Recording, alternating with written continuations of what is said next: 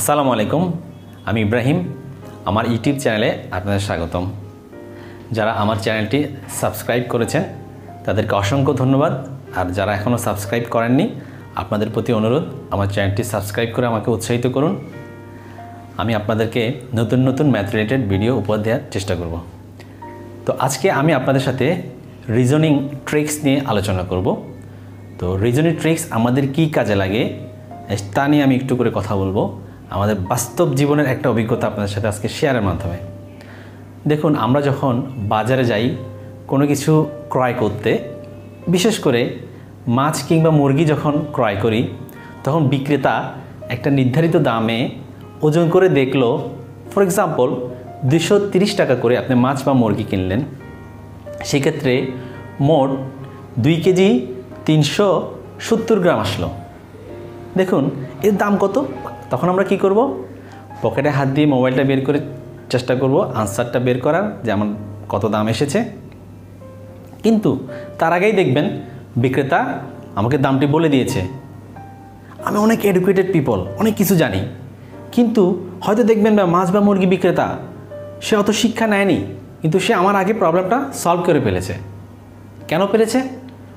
কারণ এই প্রবলেমটা সে নিয়মিত চর্চা করতে করতে এই প্রবলেমটা তার ব্রেন খুব দ্রুতই কাজটা করতে পারে। কিন্তু আমরা কি করেছি? আমাদের প্রবলেমগুলো ক্যালকুলেটরকে আমরা দিয়ে দিয়েছি। এই জন্য প্রবলেম সলভিংয়ে আমাদের ব্রেন সেভাবে কাজ করে না, সেভাবে দ্রুত কাজ করে না। হয়তো আমরা অনেক ডিগ্রিধারী। তো সেজন্য আমি আপনাদেরকে অনুরোধ করব, আমাদের নিজেদের ব্রেনটাকে আমরা খাটিয়ে বিভিন্ন প্রবলেম সলভ করে আমরা আমাদের ব্রেনের যে র্যাম রম প্রসেসর আছে এগুলোর স্পিড বাড়িয়ে নিই, সেটা আমাদের অনেক কাজে লাগবে। তো আসুন এই রিজনিং প্রবলেম সলভ কীভাবে করব তা নিয়ে আপনাদের সাথে আলোচনা করব। দেখুন এখানে 4টা প্রবলেম দেওয়া আছে। প্রথম প্রবলেম এবং সেকেন্ড প্রবলেম আমি আপনাদেরকে কিভাবে সলভ করতে হয় শিখিয়ে দিব, এবং থার্ড প্রবলেম এবং ফোর্থ প্রবলেম আপনাদের কাজ থাকবে আমার ইউটিউব চ্যানেলে কমেন্ট করে সঠিক উত্তরটি আপনারা জানাবেন। আমি সেখানে আপনাদের সাথে আনসার দেওয়ার চেষ্টা করব।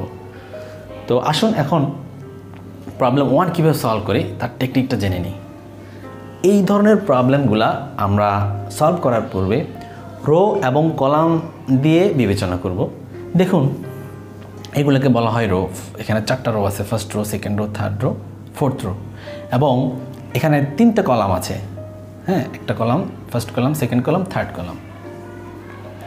তো এখানে ক্যালকুলেশন করার আগে আমাদের প্রাথমিকভাবে 4টা বিষয় চিন্তা করবেন: যোগ, বিয়োগ, গুণ, ভাগ। যে কোনো রোয়ের গুণ ভাগ হচ্ছে কিনা, কোনো রোয়ের ক্যালকুলেশনে যোগ অথবা বিয়োগ অথবা গুণ অথবা ভাগ করে রেজাল্ট আসতেছে কিনা, সেটা আমরা চিন্তা করব। দেখুন প্রথমে আমরা যদি কলাম দিয়ে চিন্তা করি, এখানে 13 আছে। দেখুন আমাদের আনসার হচ্ছে কিন্তু এখানে, এটা আমাদের বেঞ্চমার্ক। তো এইটা বের করার জন্য আমরা যদি রো দিয়ে চিন্তা করি, যে 4 + 9 13, তাহলে দেখেন আরে তাহলে তো মিলে যাচ্ছে, তাহলে মনে হয় এই দুটো যোগ করলে রেজাল্ট। কিন্তু দেখুন এই রোটা 17 + 25 যোগ করলে কি রেজাল্ট আসে? সেটা নো, তাহলে মিলছে না। তাহলে আসলে আমাদের এই কলাম দিয়ে কাজ করলে হবে না, তাহলে আমাদের রোতে যেতে হবে। দেখুন এই যে রোটা দেয়া আছে, তাহলে আমরা চিন্তা করব যে first row, second rho calculation এবং থার্ড রোয়ের ক্যালকুলেশনের মাধ্যমে আমি ফোর্থ রোয়ের আনসারগুলো পাবো। তাহলে আমার 2টা আনসার দেয়া আছে, এখন আমাকে এই আনসারটা বের করতে হবে। তাহলে এই 103 এবং 110 কীভাবে এসেছে এইটা আমাকে ফার্স্টে চিন্তা করতে হবে, অর্থাৎ আমার প্রবলেমটা আইডেন্টিফাই করতে হবে। তো আমার প্রবলেম আইডেন্টিফাই হয়ে গিয়েছে যে আমাকে এই মানটা বের করতে হবে। 2টা মান দেয়া আছে, এই 3টা রোয়ের যে ভ্যালুগুলো দেওয়া আছে তা ক্যালকুলেশনের মাধ্যমে। তো আমরা দেখি কীভাবে সলভ করব। আমরা যখন এই প্রথম রোয়ের সাথে ফোর্থ রো মাল্টিপ্লাই করি, দেখেন 4 × 30 কত হয়? 120। 120 থেকে 17 যদি প্লাস করি তাহলে তো আমার 103 আসতেছে না। তাহলে আমরা যদি বিয়োগ করি, দেখেন তাহলে 103 পাচ্ছি। একইভাবে আমরা যখন 9 × 15 দিই তাহলে আমার কত আসতেছে? 9 ইন্টু 15 135 আসতেছে। তাহলে সেখান থেকে আমরা যদি 25 সাবট্রাক্ট করি তাহলে সেখানে আমি কত পাবো? 110 পাবো। তাহলে আমরা আনসারটা বুঝতে পারছি এখানে কত আসবে। তাহলে আমরা 13 ইন্টু 5 আমরা প্যাটার্নটা বুঝে গিয়েছি। 13 ইন্টু 5 হচ্ছে 65। তাহলে সেখান থেকে আমরা যদি 10 বিয়োগ করি তাহলে আমরা উত্তরটা পাবো কত? 55। তাহলে আমরা সঠিক উত্তর পেয়ে গেলাম। আনসার হচ্ছে প্রবলেম 1 এর 55। এই রিলেটেড একটা প্রবলেম আছে প্রবলেম 3, যেটা আপনাদের কাজ থাকবে। এখন আসুন, এখানে একটা সার্কেল দেওয়া আছে, তাহলে এটা আমরা কীভাবে সলভ করব? এই প্রবলেমটা সলভ করতে হলে আমরা দেখব যে 6 কীভাবে এসেছে, 11 কীভাবে এসেছে, 66 বা 146। এটা আমরা যে সংখ্যাগুলো আছে একদম ছোট সংখ্যা, যেহেতু 6 দিয়ে চিন্তা করি যে 6টা এসেছে। আমরা যদি দেখি 2 স্কোয়ার তাহলে কত হয়? 4। তাহলে এখানে আছে কত? 6। তাহলে 2 স্কোয়ার প্লাস 2 তাহলে কত আসছে আমাদের? 6।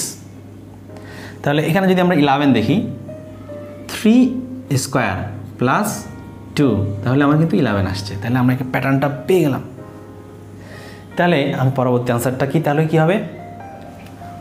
4 স্কোয়ার প্লাস 2 এটা হবে 16 প্লাস 2 18 হতেও পারে যদি আনসারটা এখানে থাকে। 18 কি আছে এখানে? নেই। সো তাহলে এই আনসারটা এটা হবে না। দেখুন এই প্যাটার্নগুলো দেখেন, 66 আছে। তাহলে আমরা লিখতে পারি 8 স্কোয়ার প্লাস 2 ইকুয়াল টু 66। এখানে 146 দেখেন, আমরা এখানে 12 স্কোয়ার দিতে পারি। 12 স্কোয়ার প্লাস 2, অর্থাৎ এখানে যে মানগুলো আছে আমরা এটার প্যাটার্নটা বুঝে গেলাম। তাহলে ঠিক সেম প্যাটার্নে আমার এই আনসারটা হবে। তাহলে যেহেতু এটা 4 স্কোয়ার প্লাস 2 এখানে নাই, তাহলে আসলে 4 স্কোয়ার প্লাস 2 এই আনসারটা হবে না। যদি থাকতো তাহলে আমরা অবশ্যই আনসারটা কনক্লুশন আসতে পারতাম। তাহলে কত হতে পারে? তাহলে আমাকে আনসারটা দেখতে হবে যে রিলেটেড আনসারটা কত। তাহলে আছে 29। এরপরে পরবর্তী 5 স্কোয়ার হচ্ছে 25 প্লাস 2 27 এখানে নাই। আমরা যদি 6 স্কোয়ার যাই, 6 square plus 2 36 plus 2 equal to 38। দেখুন এখানে আনসারটা আছে। তাহলে আমরা এটার আনসার পেলাম কত? আমরা এটার আনসার পেলাম 38।